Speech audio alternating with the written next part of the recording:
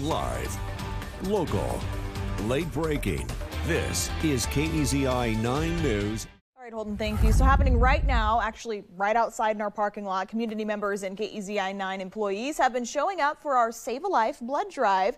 Now, as we know, blood is critically low in our community, and that's why KEZI 9 News has partnered with Bloodworks Northwest to do this event.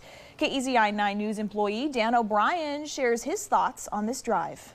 There's a definite need out there after, a long winter. We've had the freezes, a lot of people getting in accidents. There's just a regular need for blood in the community, and I try to do it as often as I can. Come on down and do it. It's really easy. They make it convenient. It's not painful in any way. You get cookies, you get juice. It's a great way to get out of work for a little while.